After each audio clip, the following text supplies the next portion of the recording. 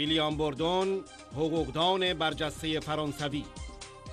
یک استیناف از سوی شبح یک مرده درخواست شد، اما دادگاه استیناف فریب نخورد و آن را قاطعانه رد کرد.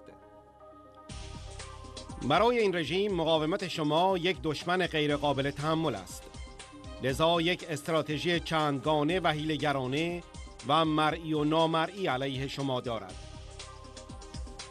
هر کاری برای نفوذ در پرونده صورت گرفت، اقدامات سیاسی، شانتاژهای زیرزمینی، به موازات مذاکرات اتمی، همه اینها در چارچوب یک بازی ژئوپلیتیک پیچیده اجرا می‌شد.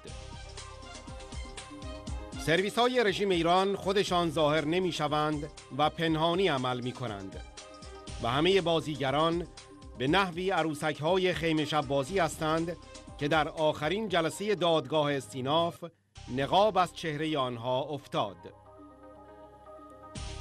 جنبشی که در خانم رجوی متبلور می شود، جنبشی است که در طرف حق، اصول بزرگ دموکراتیک و وجدانهای بزرگ بشری قرار دارد.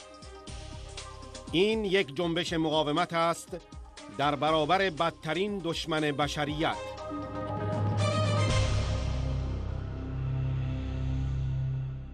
Les avocats de ce pseudo-plaignant, mieux que quiconque, ne pouvaient pas ignorer l'intensité des démarches faites par les services secrets iraniens depuis tant d'années pour essayer de manipuler les témoins, faire venir des faux plaignants.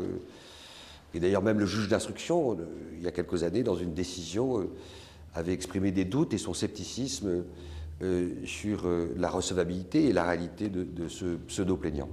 Il y a quelques années, ce pseudo-plaignant venu de nulle part s'était constitué partie civile dans le cadre du dossier qui a conduit les dirigeants du CNRI à être injustement poursuivis, criminalisés. L'expression d'une ultime tentative pour s'infiltrer, avoir accès au dossier. Bref, c'est donc avec une immense surprise, après qu'une deuxième ordonnance de non-lieu ait été rendue sur les infractions financières il y a quelques mois, qu'on a appris qu'un appel avait été interjeté par ce fantôme, alors même qu'on savait, on avait des éléments provenant d'Angleterre indiquant qu'il était décédé. Et ensuite, ça a été de surprise en surprise. Les avocats de ce fantôme ont à la fois expliqué qu'ils ne le savaient pas, à la fois ont mis en doute le fait qu'il serait mort, et puis finalement, volte-face, ont essayé vainement d'intervenir pour le compte de ses ayants droit, de ses héritiers, qui, nouvelle stupéfaction, n'étaient pas les mêmes que ceux déclarés dans le document successoral fourni d'Angleterre. Donc on nageait en pleine confusion, en pleine manipulation. Voilà, la cour d'appel n'a pas été dupe et on est satisfait qu'il a été rendu une décision qui rejette durement cet appel.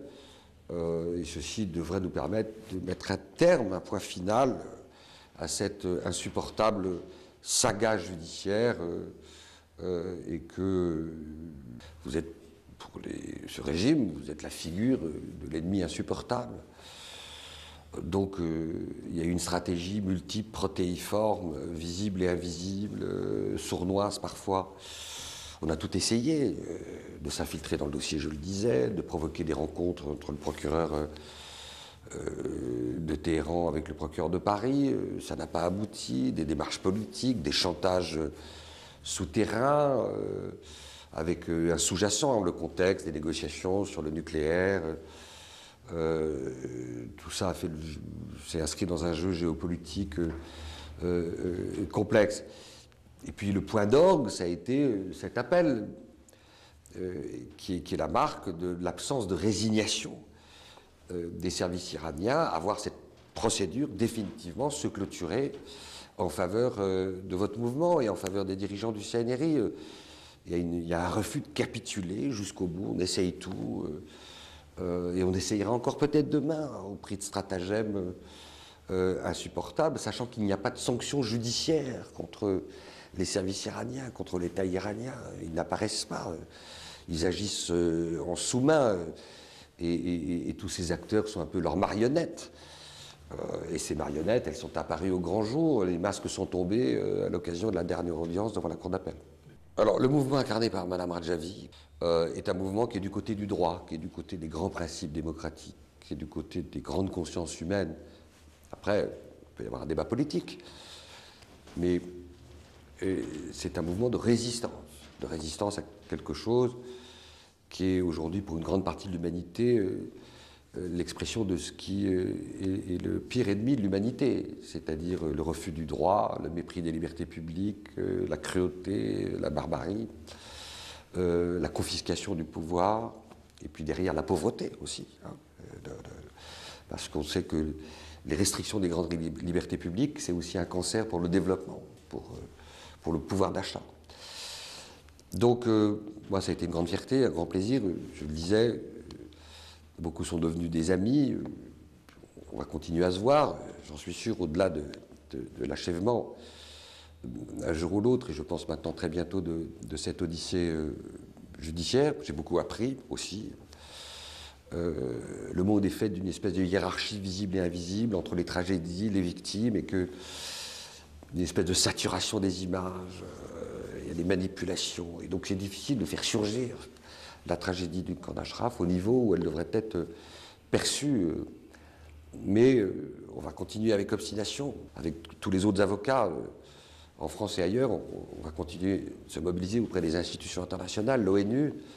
Il y a un contexte géopolitique tragique dans cette région du monde et qui ne cesse de faire des victimes collatérales et qui ne cesse de maintenir dans un statut de victime des personnes qui pourtant devraient avoir toute la considération de l'humanité.